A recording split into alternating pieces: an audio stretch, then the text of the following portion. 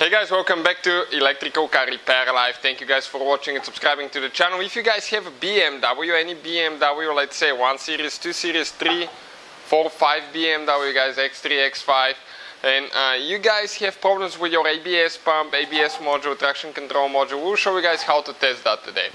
Now the video will be very helpful to you guys because on some BMWs the ABS pump is super hard to get to, and you can actually test your pump if you remove it with just a 12-volt supply, but the module, you will not be able to test it unless you have the equipment that we'll be using. So check it out guys, all that will be listed in the description of the video below.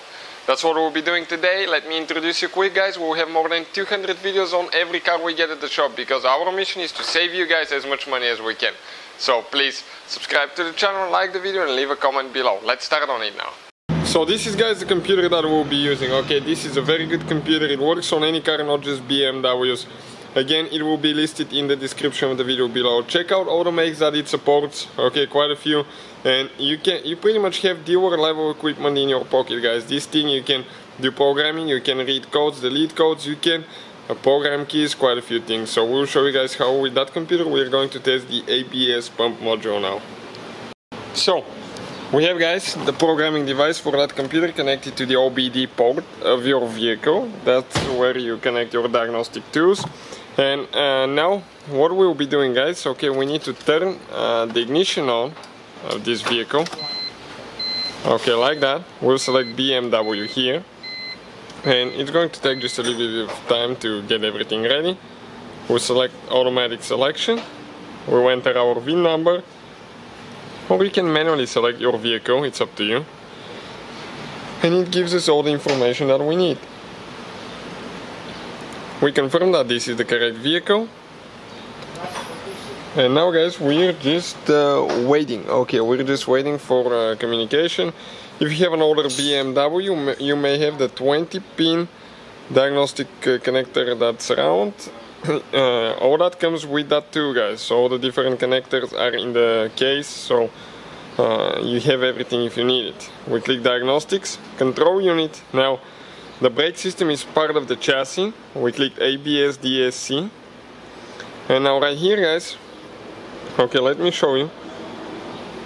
It's going to open. Our voltage is a little bit low, it's at 11.99, so we need to recharge our batteries to make sure that everything's good. We'll click active test, and here we have component activation. And now this is everything about your ABS pump module guys, ABS brake module and the pump as well.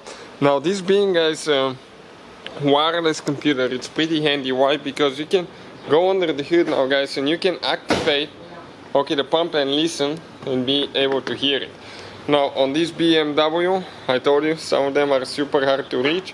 It's under the brake pump right here, and you have your ABS pump all the way down in that hole. It's almost impossible for me to stick the camera and show you where it's located. Now if I click return pump, that's your ABS pump. Okay, we can activate it for about 5 seconds. Listen now.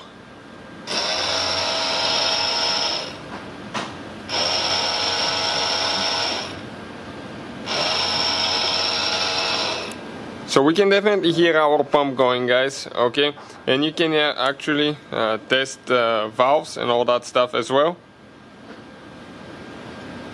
So you can see how you can do all that stuff guys. Pretty cool feature guys. So definitely guys, if you have a BMW and you have problems with your ABS pump, that thing will help you figure it out. So thank you for watching guys. Also I forgot to mention, with that thing you can program one as well. If you replace a new module, you can program it with these things super easy. So thank you for watching and see you guys next time.